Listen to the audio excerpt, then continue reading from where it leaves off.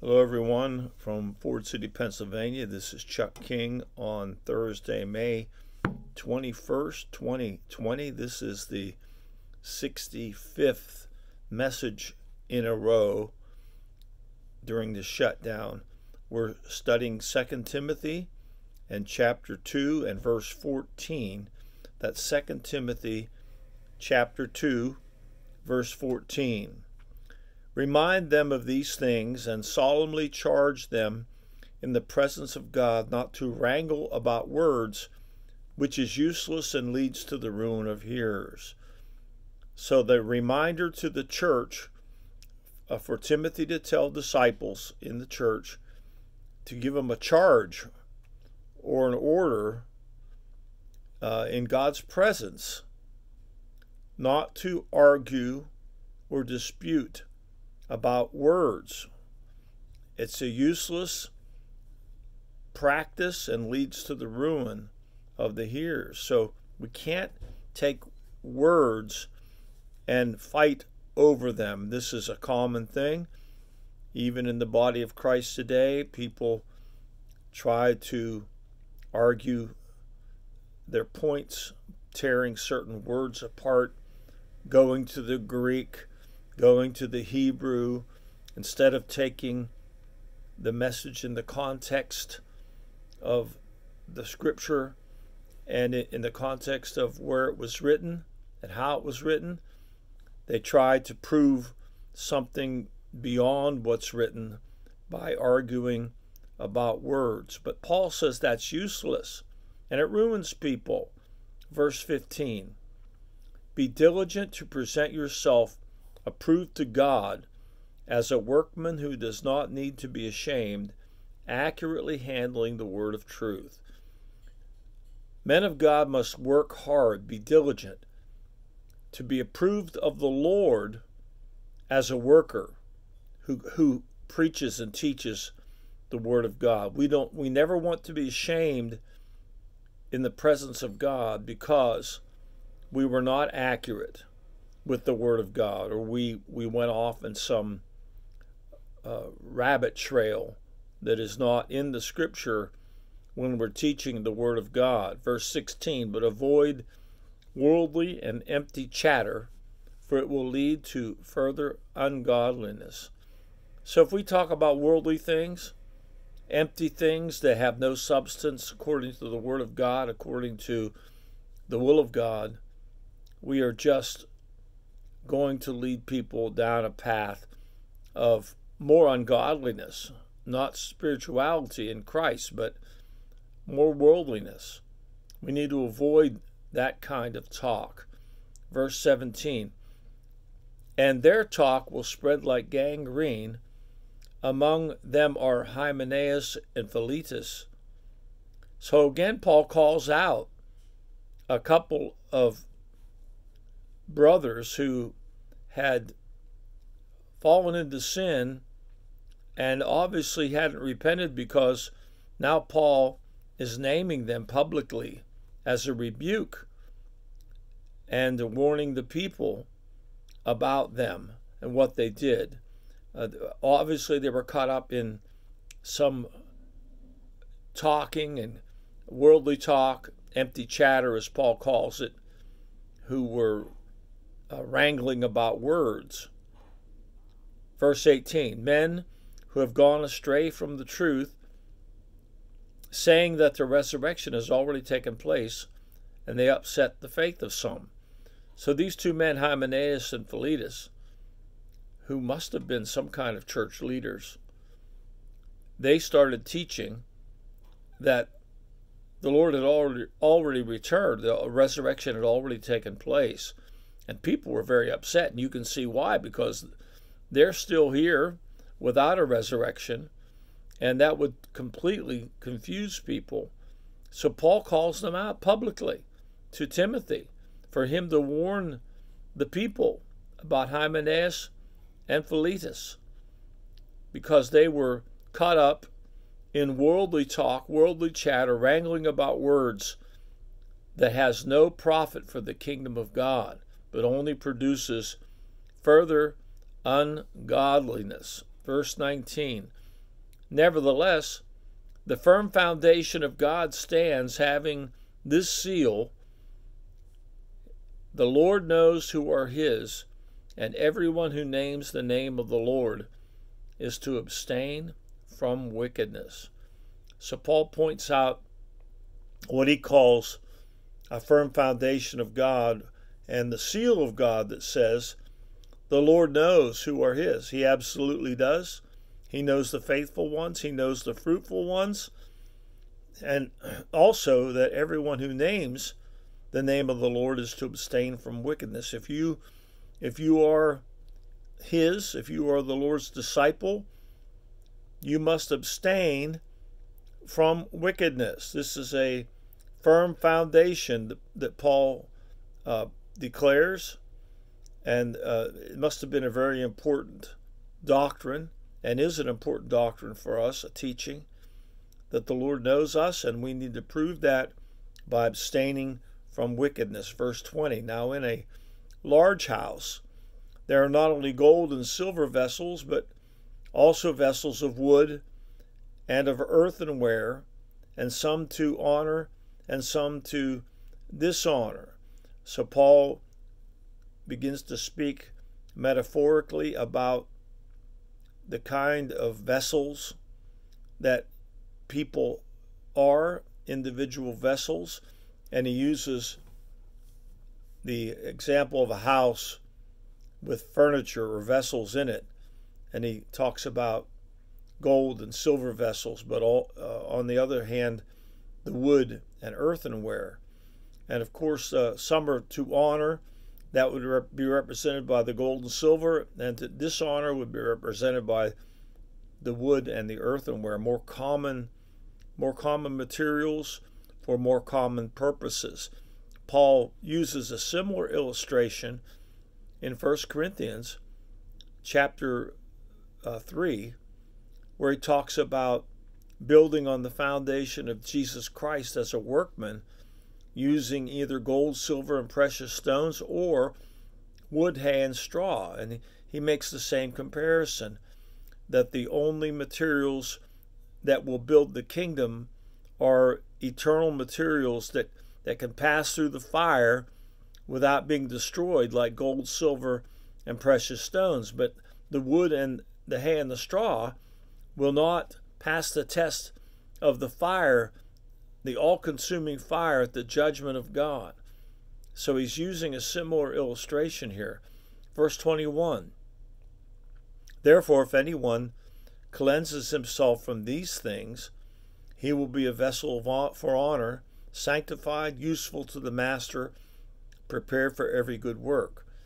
So we need to cleanse ourselves from the dishonorable behavior represented by the wood and earthenware as vessels in the house, and we need to get rid of those things to become a vessel for honor. Vessel for honor. There was an old song, I want to be a vessel of honor for God. These vessels of honor, the gold and silver vessels, are set apart for a special purpose. They're sanctified. They are useful to the master and prepared for good work, not for common use, but for good work. Verse 22, now flee from youthful lusts and pursue righteousness, faith, love, and peace with those who call on the Lord from a pure heart. The continual reminder to run away from the lust of the flesh is throughout all the teaching of the New Testament apostles. We see the need to run away from the lust of the flesh. This is our part in walking in righteousness, is to say no to our lust of the human nature. You have to say no to your lust before you can pursue righteousness, faith, love, and peace with those who call on the Lord from a pure heart. So in order to walk in the Spirit, to pursue righteousness and faith and love and peace. These are all fruit of the Spirit. And these are all the fruit of those who call on the Lord from a pure heart. So first, we have to flee our carnal nature. Say no to the flesh in order to say yes to the Lord. This is the standard of teaching throughout the Bible. And we want to be vessels of honor. We don't want to be worldly and carnal vessels. So we must flee the lust of the flesh, even as we pursue the will of God through the fruit of the Spirit, through obedience to His Word. Because everyone who calls on the Lord from a pure heart functions this way. Verse 23, but refuse foolish and ignorant speculations, knowing that they produce quarrels. There's so much foolish and ignorant speculation going on in the body of Christ. You see it all the time. You read so-called prophecies and so-called visions that people claim they've had, and all you have to do is test it according to the Scripture, and if it fails the test or contradicts the Scripture, then reject that as not something from the Lord, not genuine revelation from God, but instead it would fall in the category of foolish and ignorant speculations. And these things produce not peace and encouragement or uplifting experiences in the body of Christ, but they produce quarrels. People end up fighting over that. Anywhere you see quarreling, it is the work of the flesh.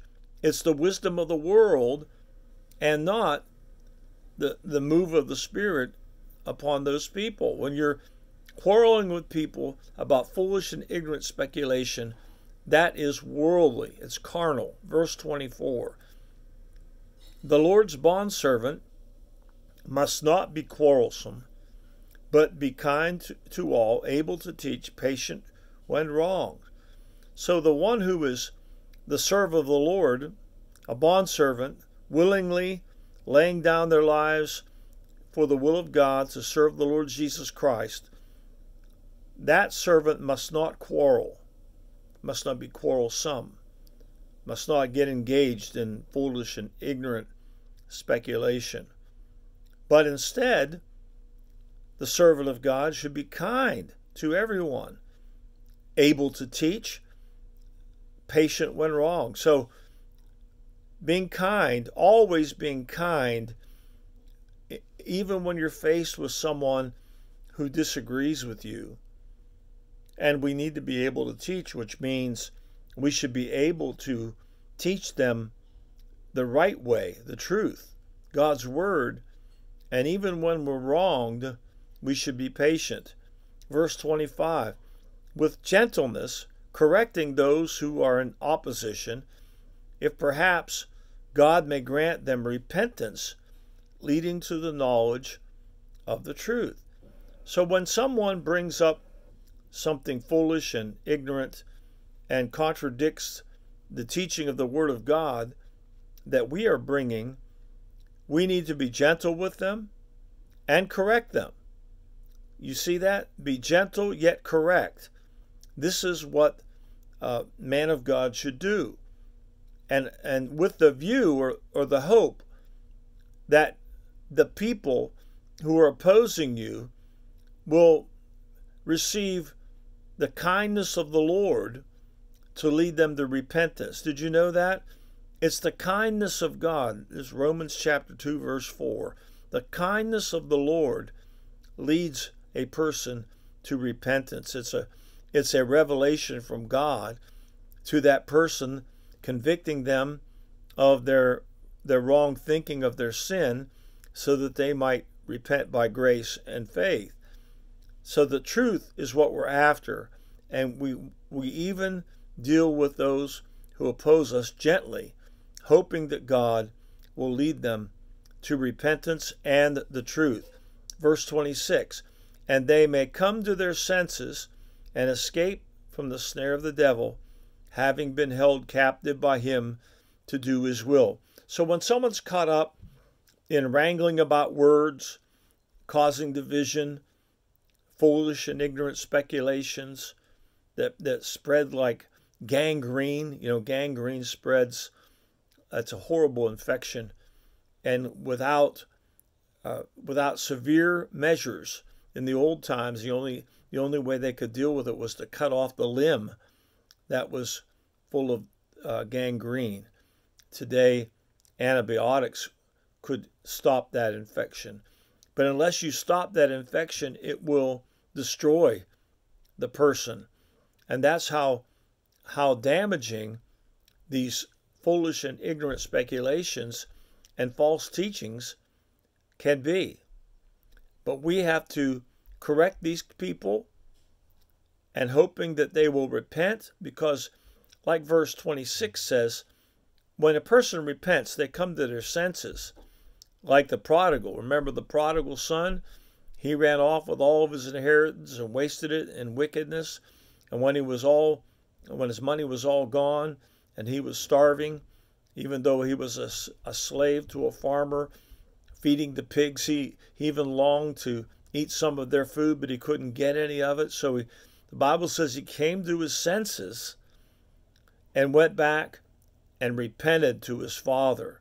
And you know that story very well. And the father received him based upon his repentance and his returning to the Father. And this is what it means to come to your senses. When you come to your senses in repentance and stop thinking in this foolish and ignorant way, you will escape the devil's snare. You have been held captive by the devil to do his will. You've been enslaved by the wickedness of that antichrist thinking, that foolish and ignorant speculation, and you need to repent. So by coming back in repentance, you will find the way out of that snare. How can we apply this teaching today at the end of 2 Timothy chapter 2? Well, we know that there's a real danger about arguing about foolish things, fighting over words that ruins people, that defiles people, leads them to ungodliness with worldly and empty chatter, and spreads like gangrene. And those who end up doing this need to be called out. If they won't repent, they need to be exposed as false teachers and not embraced by the body of Christ, because the Lord knows who are his, and we prove that we are his by abstaining, avoiding wickedness. We want to be a vessel of honor for God. We want to be those who the Lord uses to glorify his name, not those who are caught up in foolish and ignorant speculation and quarreling with people. We must be gentle with those who oppose us, teach them correctly, trusting the Lord to lead them to repentance, that they would come out from the deception of the devil. Let's pray together. Father, we ask you to apply this word to each of our individual lives and to the church, the body of Christ.